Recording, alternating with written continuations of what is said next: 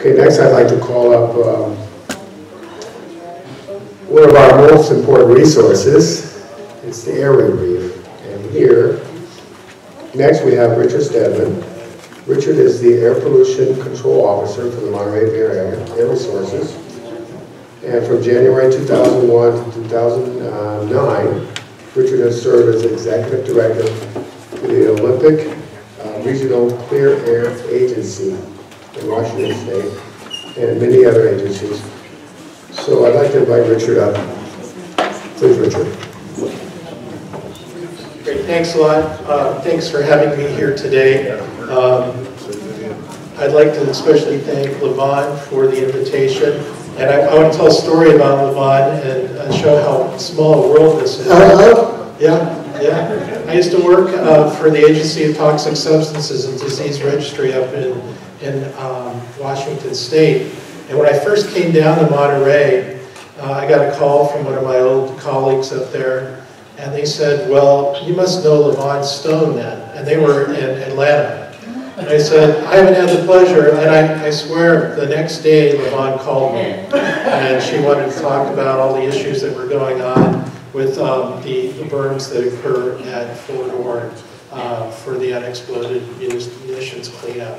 So lo and behold, she's got a national reputation. And then I also would like to say that 2 years ago, my agency, the Monterey Bay Air Resources District, we give out Clean Air Awards every year, and we actually gave Levon an award a couple of years ago for her leadership. She's a tireless advocate for clean air and for public health, and she's certainly definitely a treasure for the area. So she really helps keep people honest, and she's made my job. A little more difficult, but I think, in all honesty, we need folks like Levon and this group to keep people honest and keep them moving in the right direction. So I don't have a lot to say except for I did have a film, but let's forget the film. It just talks about what air agencies do. But similar to what the mission statement is for Fort Ord Environmental Justice Network, we have a similar one for our air agency, and it's basically, it says, we protect air quality and environmental health while balancing economic considerations. So if we were the total air quality agency that was all about protecting public health, we'd shut down the power plant. You guys wouldn't have electricity, or somebody wouldn't have electricity in the state. We wouldn't allow gas stations to refuel vehicles. We can be we're not an agency that's all about shutting people down. We're actually an agency that's all about permitting folks to basically dump things into the air, but we want to make sure they do it in the most healthful way possible. So whenever a new air pollution source, such as a business, such as a power plant, dry cleaner, gas station, that sort of thing, comes online, they come to us to get a permit, and we make sure they're doing and using the best available air pollution control technology possible. And that way we can help minimize impacts to the environment and, of course, public health. So with respect to Fort Ord, they have basically 0 to 6 days per year that they can burn out there. And I know I see Levon's petitioning Camilla Harris to shut down burning altogether. We fought the good fight with Fort Ord. My agency actually has sued Fort Ord. Back in the past, before I got here 7 years ago, there were some really tumultuous times where Fort Ord used to torch things off without any regard for wind direction, without regard for public health. So we've inserted ourselves into the process now where they don't get permission to burn unless we tell them it's okay. And that's why I say there's 0 to 6 days per year. The last few years they have not been able to burn because conditions have not been right. So imagine having 365 days where they can only burn between July and October, and then we get into a difficult time too when we have fire danger. And one thing I want to say, somebody brought it up earlier, is that we have climate change happening, and if you don't believe in it, I assume most people here trust science and what it has to say. It's not subject to your personal belief system, it's actually occurring. And one of the things, dirty little secrets in California, is tree mortality. Because of the drought that we've had, which is probably a direct result of climate change, we have in some areas 20 to 50% of our forests are dead or dying. So what does that mean? So that's a bummer. Somebody said, you know, drought's a problem. It is a problem, but it's only going to get worse because those trees are going to combust. They are going to catch on fire, and we're going to have some really bad air quality. We have some of the best air quality in the nation according to our monitoring system. Salinas, where one of our monitors is located, is typically in the top 10 clean air monitors in the country. And that's not us saying that, that's the American Lung Association that reviews our monitoring data. So what I'm going to tell you is probably not going to be very good to hear, but similar to what's happening at Fort Ord, we may have a serious burn that takes place here that's unplanned, that's not managed, and takes out a lot of this property, which could be weeks, if not months, of burning. There's a lot of area here that hasn't burned, and what we see is fuel burns up. We have really dry situation now with the drought. We got some good rains this last year, but it still hasn't really righted the ship, so to speak. So we're looking to really bad air quality in the area. You can see that when we've had even fires in Big Sur. There's fire going on there right now. Typically what will happen is we'll see the air mass will get pushed out to sea and then backed into Carmel Valley and the peninsula cities, and our monitors go off. And there's not much that an air agency can do to regulate wildfires, except for make sure that people get the message not to burn and to be fire safe during these really dry periods of time, especially in our drought. And of course, what's the other problem? We don't have water. Water is something that we really need to control fires, to control dust. The ag operations in our South County area contribute to a lot of our air pollution issues because we have a lot of wind and we have a lot of tractors. I don't know if any of you have ever driven 101 and seen people plowing the fields, especially when it's windy. You'll see the topsoil just blowing over in San Luis Obispo. It's pretty crazy. So we do not meet the state, federal standards for particulate matter or dust in the South County. So that's something the agency is really working on. We do regulate the burns at Fort Ord. We have vested staff, meteorologists that work with the Army. But as I said, they can't burn unless we say they can burn. And we typically have very strict prescriptions for the occasion to burn. So as I said, they haven't been being, in the last 5 years or so, they've only burned a couple of times. It's doubtful, I'll say this, I could be wrong, but it's doubtful, where's the one? It's doubtful that they're going to burn this year. I could be wrong, but one of the parameters is fire resources. And so they cannot set off a fire here unless they have adequate backup, and that's throughout the state. And because of the fire dangers and the many fires that I think we're going to be fighting as the summer goes forward, I don't think there's going to be adequate resources to be here. The other thing about Fort Ord, which is really unique, if they have a fire that occurs outside of the area where they prescribed for the burn, it's not like they can just drive on site and start putting it out with fire engines. It's because they have unexploded ordnance all over the place, and if they drive the trucks out there, they could explode or they could be seriously injured. So you'll see these guys, last time they burned, they did have escape and went beyond their prescribed area, and they brought in a lot of helicopters to put out the fire, but those are very expensive and they can only pick up a certain amount of water at a time. And they had the fire trucks sitting on this outside with cannons of water trying to reach the fire, but they couldn't drive on to protect the resources. So we did see some issues. But typically what we like to see is we like to see really good uplift. That means it gets the materials out of the area and away from a populated area. Some of the biggest problems we have is when we call the smolder phase.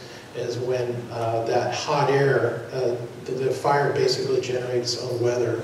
When it smolders down and cools off, then it hugs the ground, and we see spillover onto 68 and sometimes in the marina area. So that's a problem. We haven't solved any way to deal with that, except for once again to make sure that we've got good handle on what air quality and the weather's going to be. We do a lot. We use radio sonars. We launch weather balloons. We work with the naval weather folks at the Navy postgraduate school. So we employ a lot of resources around these burns. And we try to be as protectful to public health as possible. We also deploy a lot of monitoring stations at sensitive areas such as schools, hospitals, and residential areas. So we're trying to do the good fight there, but it's not a question of whether or not they can burn. They can burn, but we feel like we have adequate control most of the time to determine when that time will occur for burning. And like I said, I think it's going to be doubtful that they'll burn this year, so you can breathe a sigh of relief for those that are totally opposed to the burn. But I should just say this, chaparral burns, the fire cycle for reseeding itself is 10 to 40 years. So we'll see a buildup of fuels, and then we even get lightning strikes that set this stuff off. So there's one school of thought that says, well, if they can control the burns, then we shouldn't have a conflagration or a huge wildfire over the next number of years. So that's a huge debate, but we do look at a lot of the factors going on, and we feel like we're being as protective of public health as we can be, short of banning all fires.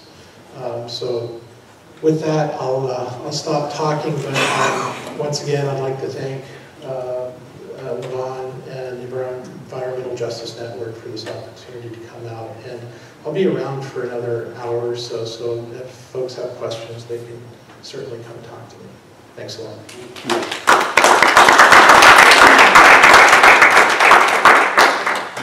Thank you very much. Very important. Never take our clean air for granted, huh? Okay, next I'd like to introduce you to a man who comes to us from Salinas. I guess they would say persistence beats resistance in your case? Troublemaker. Well, All right. just be persistent. In this political environment, I'm sure your message will resonate. So, well, any further ado, I'd like to introduce mayoral candidate from Salinas, Amit Pandya. Is that correct? Yes, sir. Come on up and meet the people. Thank you. I'll be brief, tell you a little bit about my background and some of the causes and what I think next 2 to 4, 6 years should look like. I have always been branded troublemaker for the last 15 years by the city of Salinas, and there's a reason. Back 6 years ago, when talking about homeless was not kosher, I was up against the city council as the president of Old Town Salinas Association, asking them to help fix the homeless problem. We got brushed off to the county of Monterey. This is not a city of Salinas problem. We have $10,000 to deal with the homeless issue, so nothing we can do. Last year, City of Salinas spent $2.1 million to help solve the homeless issue, which is a huge step up from $10,000 6 years ago. But they don't know how to fix the homeless issue. They don't know how to make the problem any better. They just displaced the poor homeless who were in the Chinatown by taking a bulldozer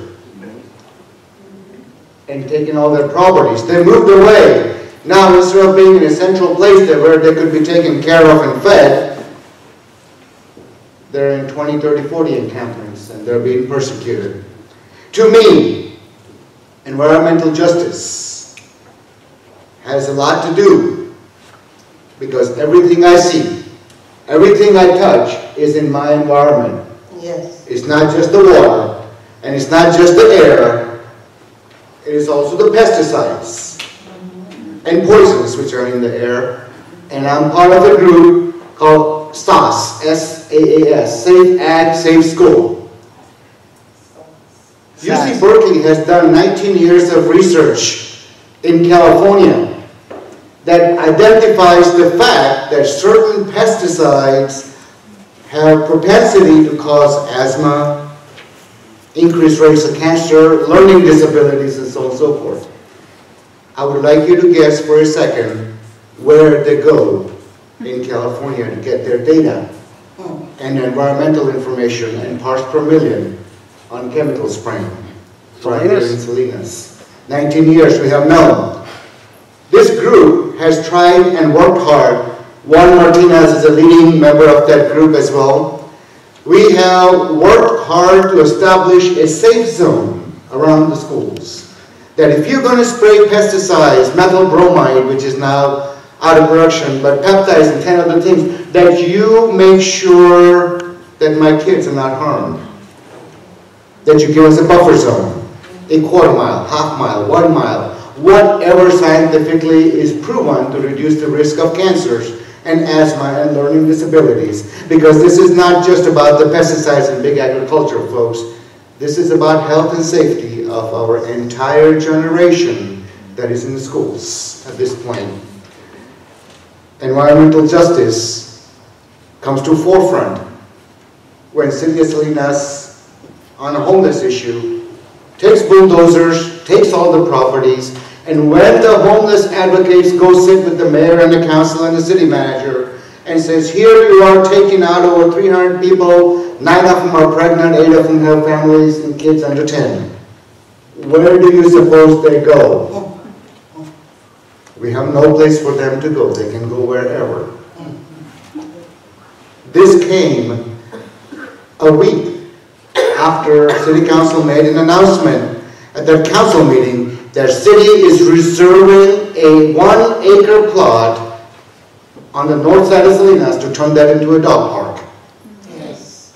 So we asked the city leadership face to face right across the table, you have 1 acre for the dog park, can you cut that in half and give my homeless half an acre so they can safely pitch the tents while you figure out your temporary housing situation? The answer was no. Not even a square inch for our homeless, while the city gives a whole acre to the dog park. Something is wrong, not only with our leadership, but us, when we take this kind of injustice and don't speak up against it. Yes, yes.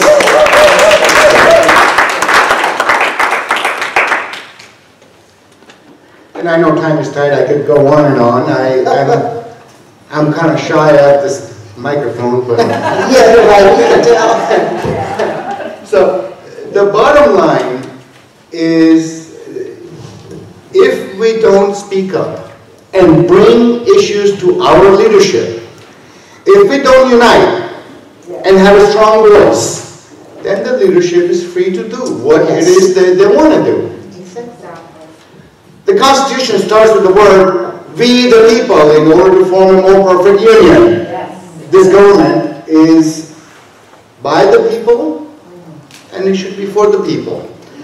And this environmental racism that goes on with pesticides and so on and so forth. And I use the word racism selectively because majority of the schools around which the pesticides are spread and applied are of Mexican persuasion.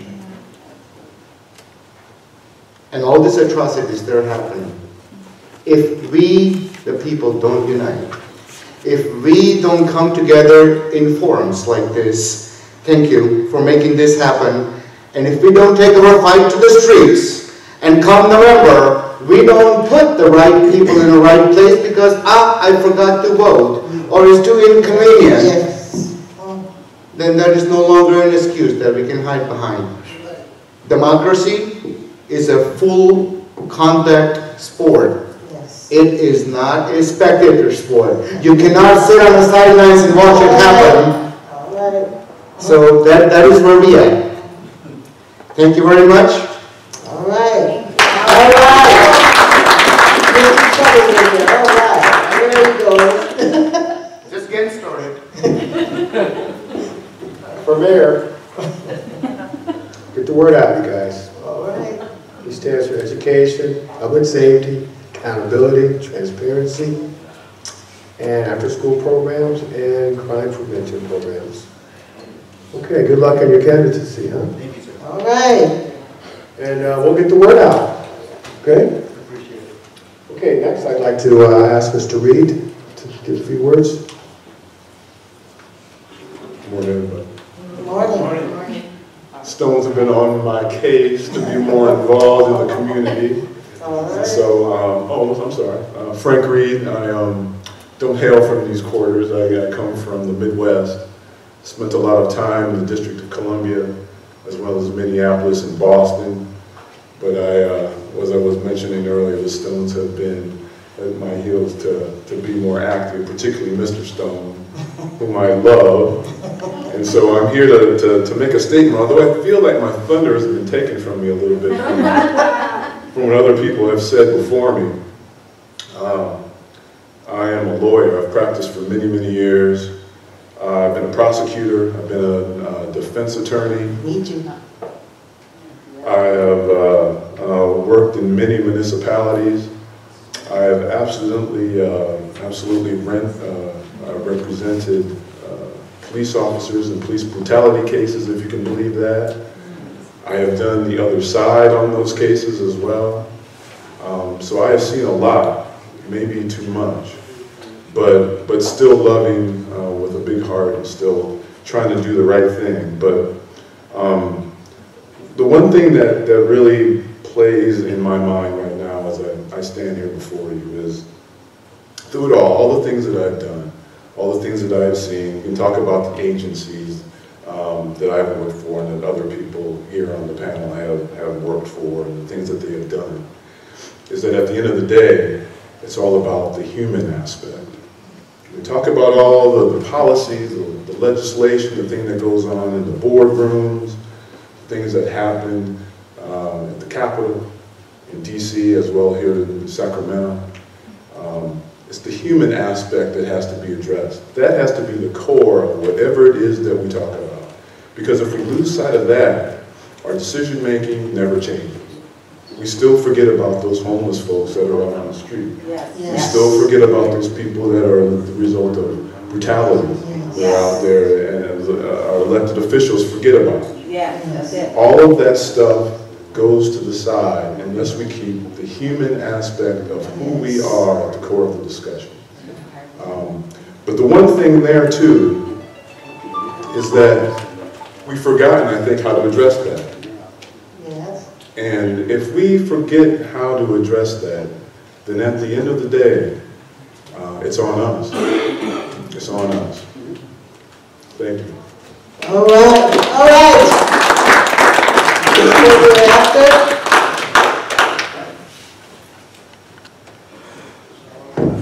Thanks, Mr. Reed.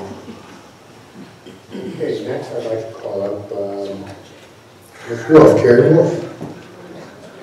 She's from stands justice advocate for Marina, California. Her interest includes ecological protection and restoration of environmental standards. All right, give her a hand.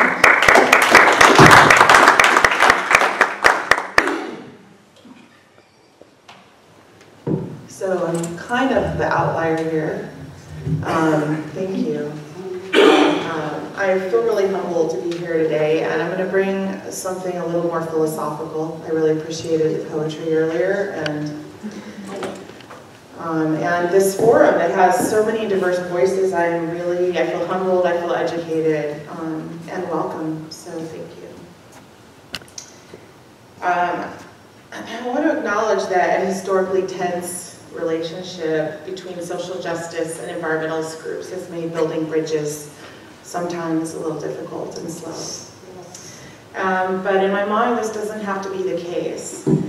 And I do that by moving away from using the word environment to the word ecology as a simple way to shift perception and break down this divide. Ecology is a radical word. because it implies relationship, thriving, and mutuality. It says that multiple parts of a system are needed for healthy functioning.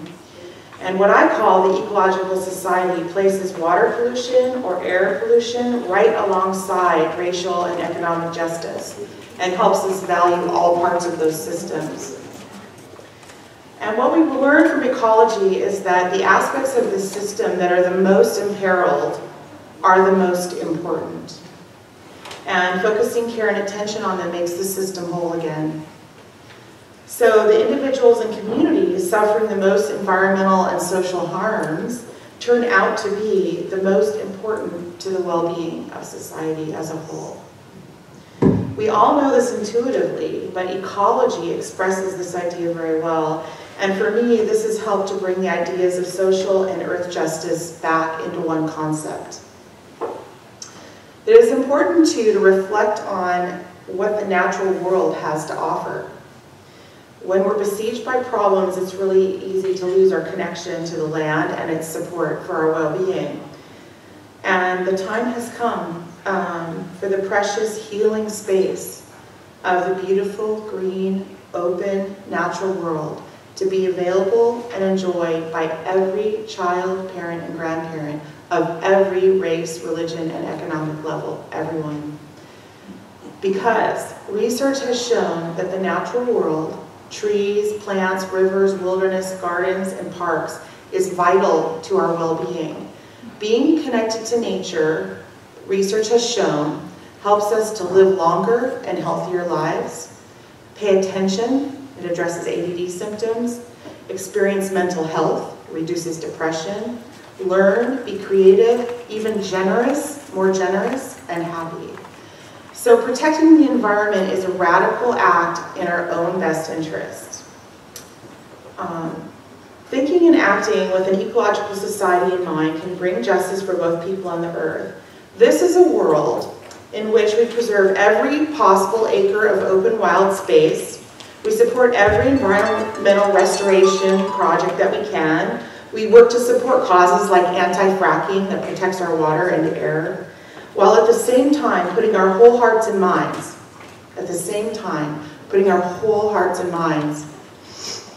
into making our cities connected and diverse, to nourish our souls, address disparities, build job programs, address homelessness, and meet the needs of everyone equitably and creatively. We do not have to sacrifice ourselves or the environment in this ecological view, because both are essential. And we put the system at risk when we ignore one or the other. To me, this is environmental justice. We also need to expand our sense of community, and a lot of people have talked about this today. We all know that we should work together, but it is not always easy or apparent how to do this. Fighting battles alone, as individuals or even as single organizations, is tiring. It can be disappointing and even ineffective. But community provides support and belonging, builds confidence, vision, and endurance that are required for the long haul. And where communities come together, creative ideas are born, like today, and energy is created. Community helps us also to share the workload and challenges us to be the best we can and offers us relationships built on love and truth. Because we truth tell, right, when we're in community? So we need to improve on this.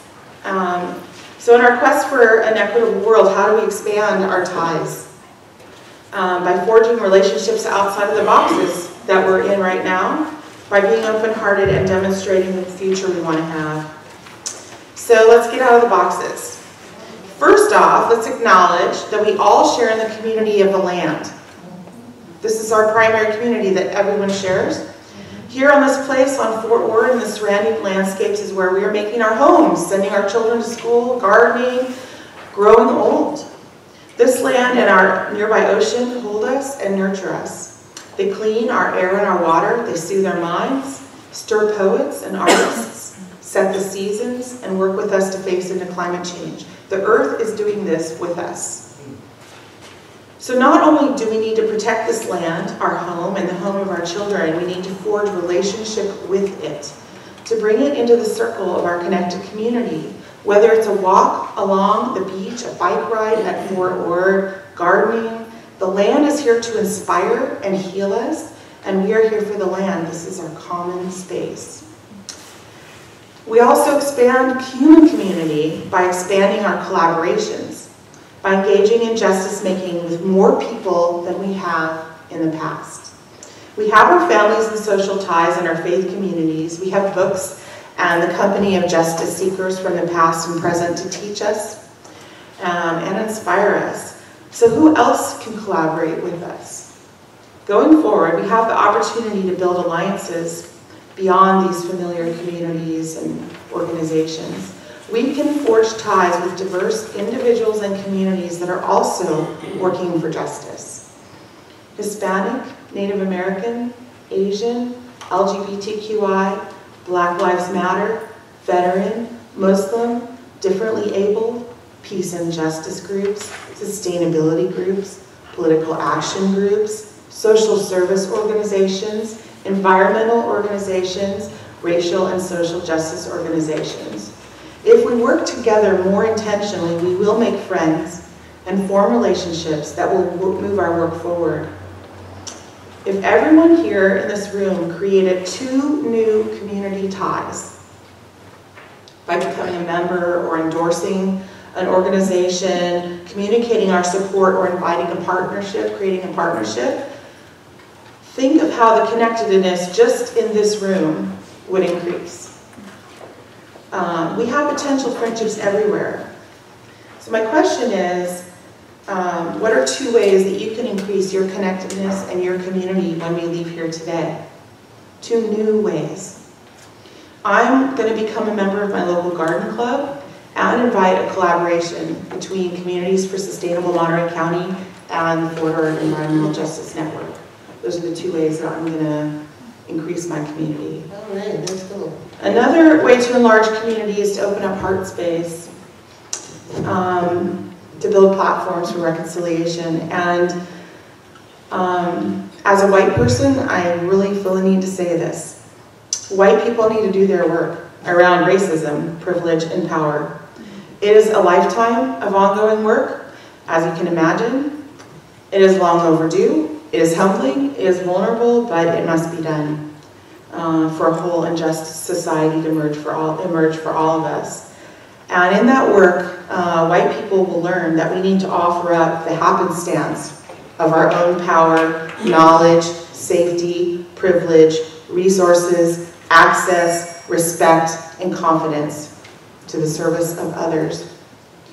We learn that we must tell the truth and legislate and work to end disparities of power and rights that have defined society and so deeply damaged people and the natural world. I see this as my work, and I am open to having my perspective widened and challenged as loving people in my life correct and educate me about my own racism and privilege. This is my part, and there are many ways to open up heart space and build bridges between people of many backgrounds. Another way, the last way, I want to speak about creating community is by holding out for the future we want to have so that others are drawn to our message. This means allowing a vision to grow and transforming our expectations of what the future can be. Sometimes we get so brought down by problems, we lose our ability to dream the future into being. Everyone has their own way of dealing with trauma, loss, oppression, anger, and pain, and this is legitimate and right in our society. Yet I also believe that everyone has a secret hope for the world. It is hard to understand, it is hard work to understand the possibilities that can emerge for our world. It is vulnerable. It takes courage to shine a light on the way forward.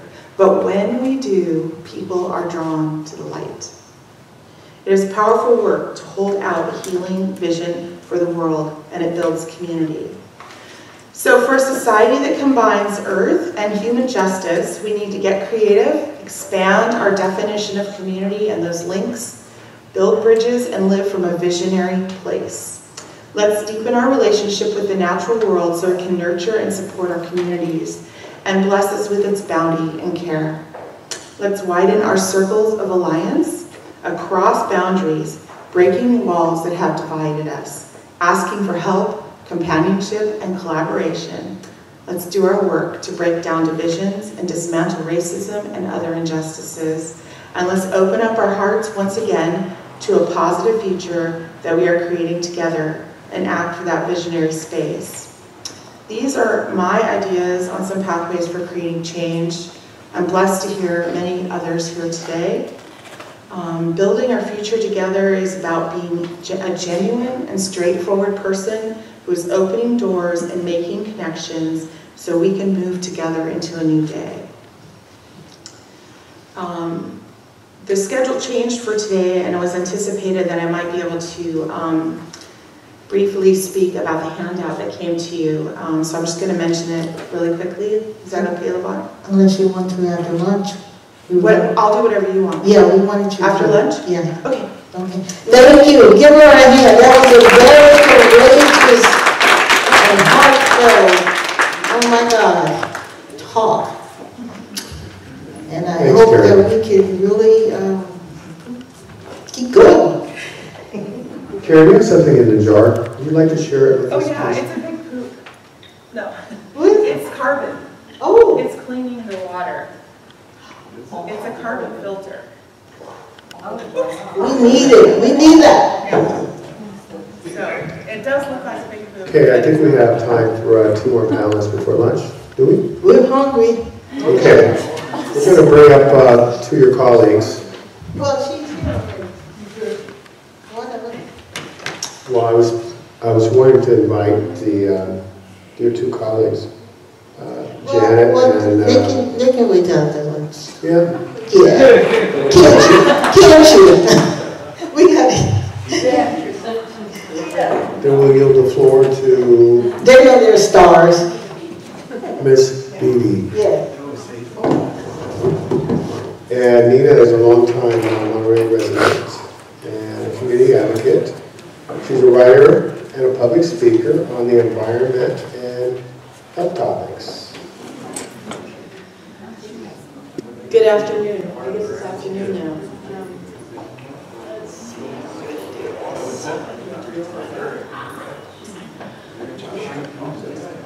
Okay.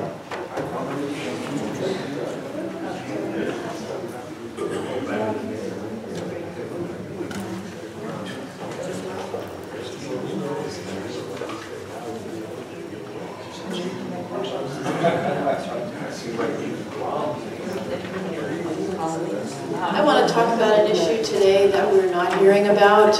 It's a long-standing issue, been going on since 2011, and it's impacting us here in Monterey Bay.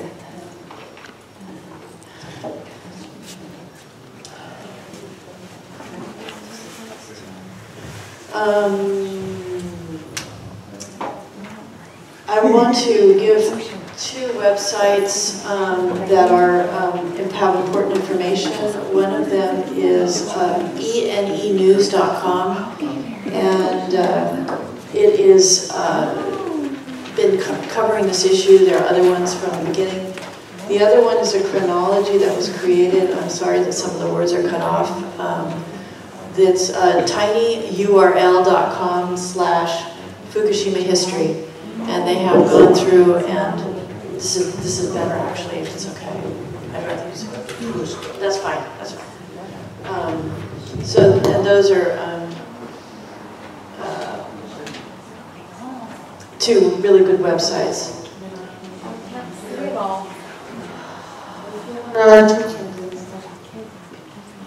Sorry, I'm not used to using this computer, so I'm having a little difficulty with the interface here.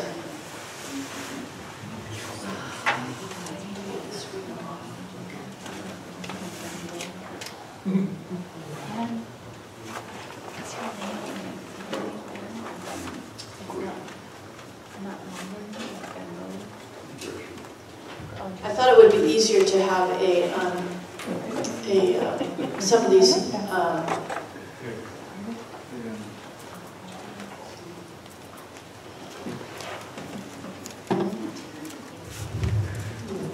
well, until this, Excuse me.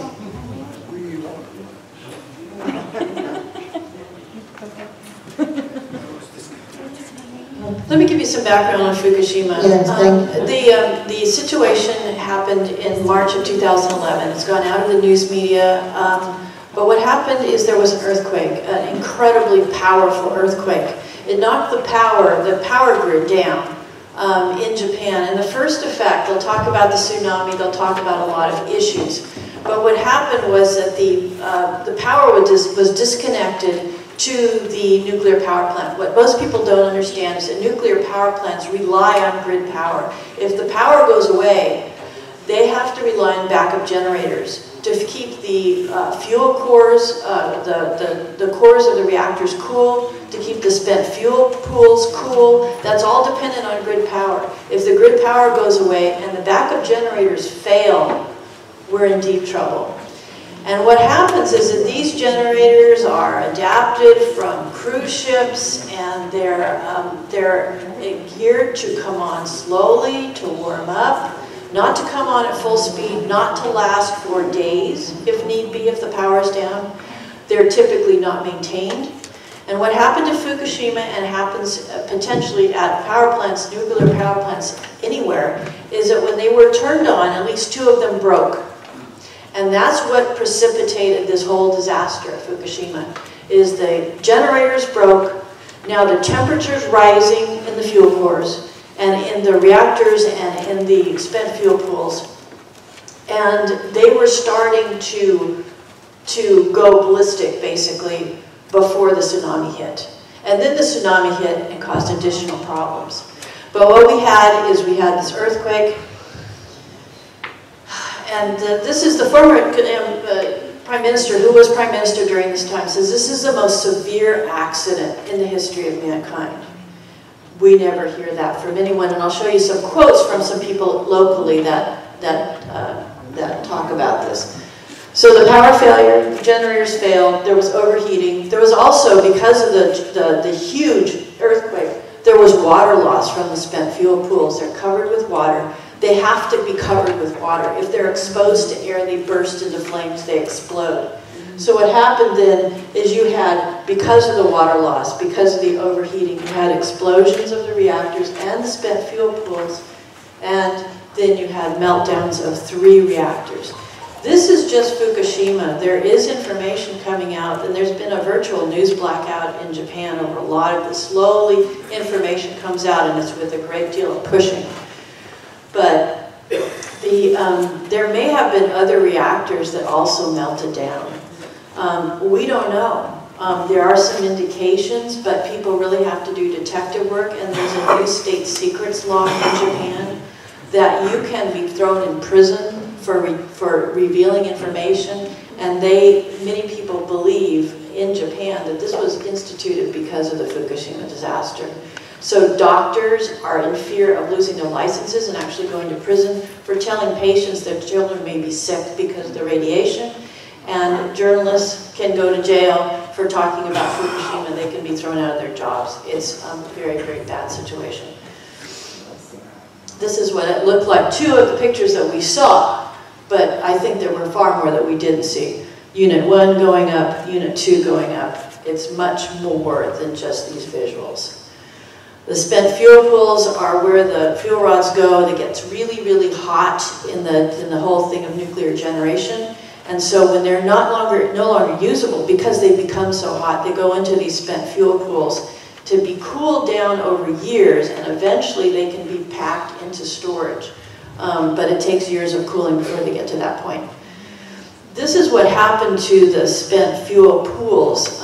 They actually aerosolized. They became vaporized. They became vapor. Of Unit 2, there are actually 6 reactors at Fukushima Daiichi.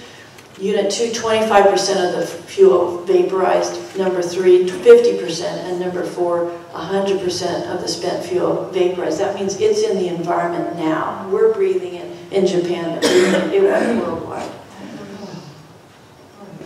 I don't know if you can see this. This is is from USGS, US Geological Survey, and this shows the fallout as it was coming from all these explosions and everything that's coming towards the US.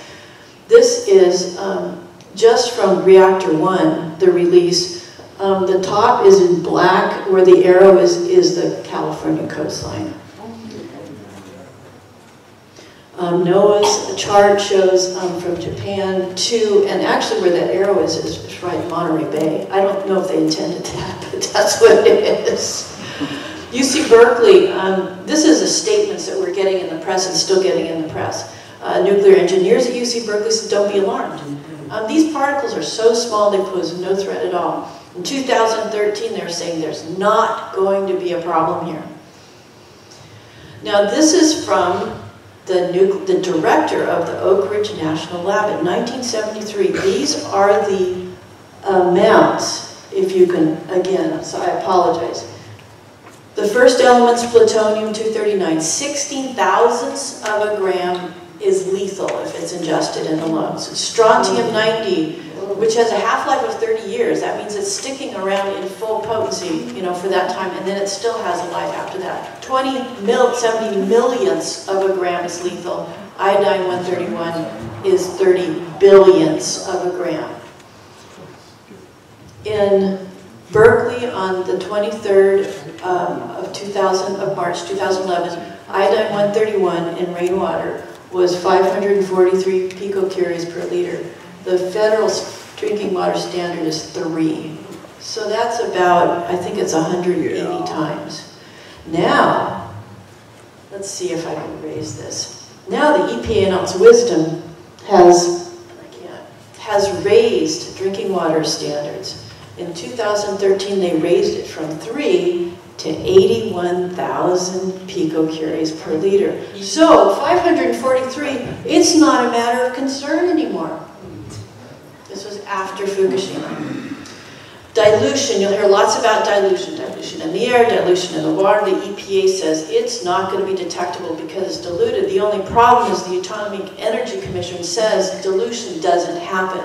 There are streams in the ocean. There are areas of concentration. This bioaccumulates actually up the food chain as we eat things that are the small beings, the plankton, the plants. It bioaccumulates, so actually the higher up the food chain, it's getting more and more and more. It's the opposite, it's almost magnification rather than dilution. The EPA said that this is a very important lab, Pacific Northwest National Laboratory, federal laboratory. They detected trace amounts and no concern at the detectable level, at the detected level. But that was the detected level, 100 millibecquerels per meter cubed. The thing is, that's 1,000 times background levels. This isn't nothing.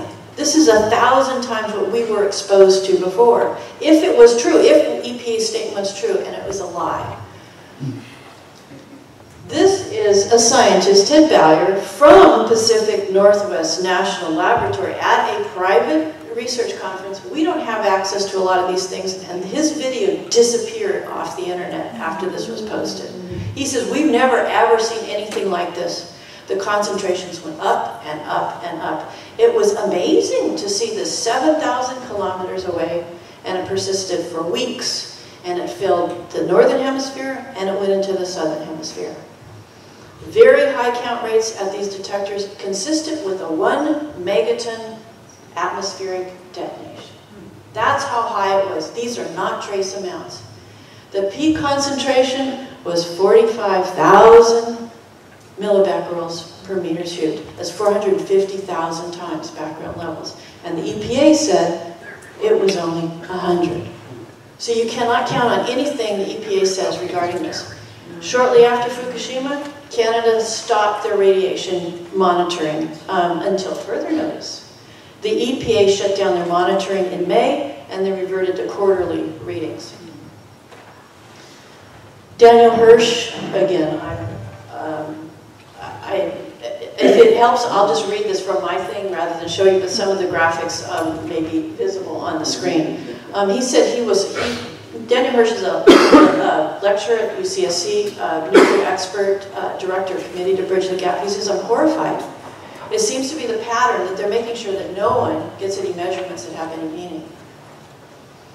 The Nuclear Regulatory Commission on their website, this was updated January 2015, and I downloaded the information in January. He said, the facts, bottom line, the low levels of radiation leaking into the ocean fall well short of posing any U.S. health or environmental risk. It will not affect U.S. public health. There are only trace amounts of this isotope, and I think they were talking about iodine-131, in levels far below drinking water levels, well, which we now know is alterable, and they're actually, EPA is talking about altering drinking water levels again. The air issues ongoing from the plant include, and this is what people don't understand about Fukushima because the news media is not talking about it. There are ongoing emissions from the plant, and sometimes high levels of iodine-131. That indicates there's ongoing fission going on at the plant. They don't know where the cores are. The cores have burrowed through the containment vessels into the earth. They could be 100 kilometers below the surface, still fissioning, still creating iodine-131 as well as these other radioactive elements. They are burning the debris when they're cleaning up all the houses and everything. Then they're burning it, and Japan actually trucked the debris so that all Japanese people would bear the burden. They trucked it all over the country. Protests. Japanese people, generally, I understand from the news reports, is that they have not historically been a great protesting people. They're protesting about this a lot. And they truck this debris all over the place, burning it, and so it doesn't just go there, it goes all over the world. The emissions from Fukushima, I think it's every 13 days circle the planet. The pollen is radioactive, that goes everywhere. This is again, it was cut off.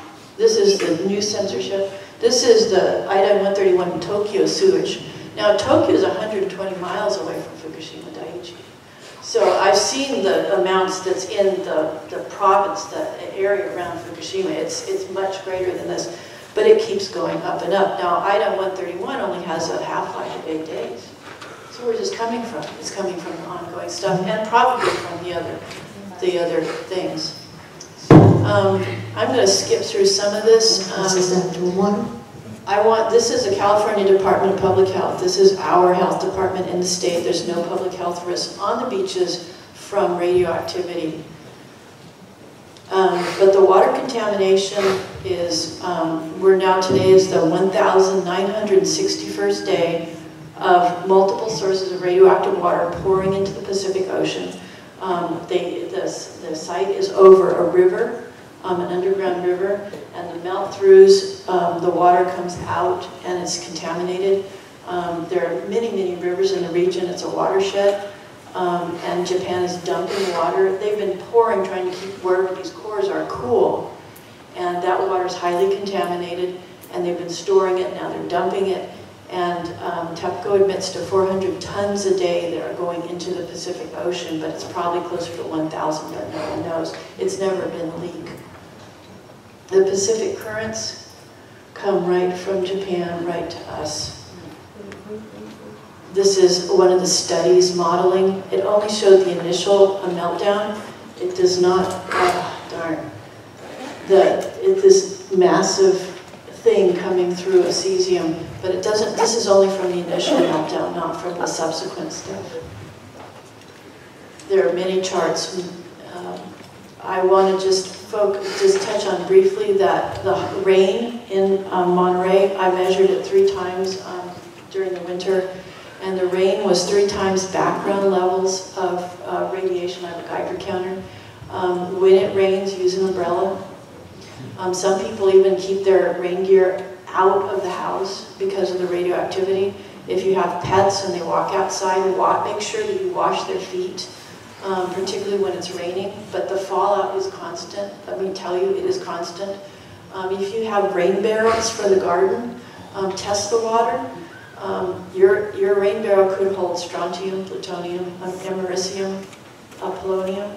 iodine-129, which is a long-lasting one, cesium, and change, if you have bird baths for water, bird baths for the birds, change the water frequently, especially if after it rains, get rid of that water and put in fresh water.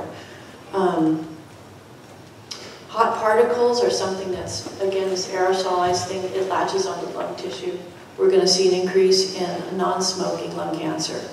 And that's just going to be a fact of life. Excuse me. Well, is the government doing any, first of all, you just ruined my impending trip. What is the government doing to curb some, are they developing some kind of soiling or something to kind of curb this?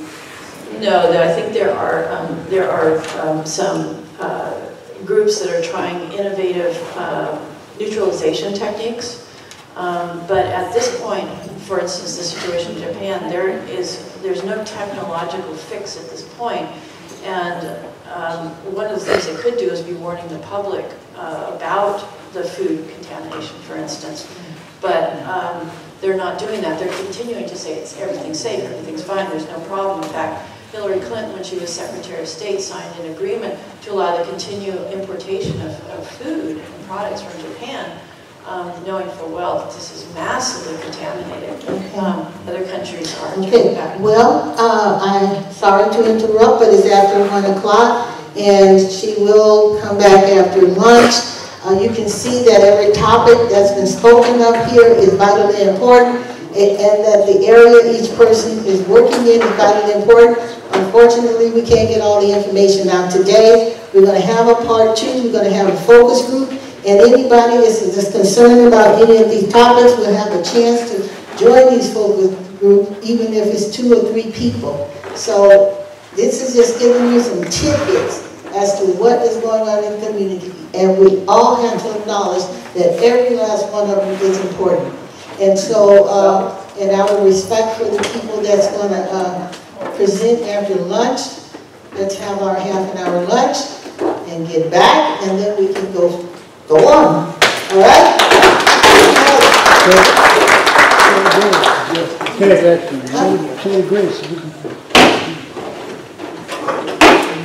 Excuse me, when I say the grace of God, we ask you to bless this food without any impurities and anything that will cause harm to the body. Let it be for nourishment.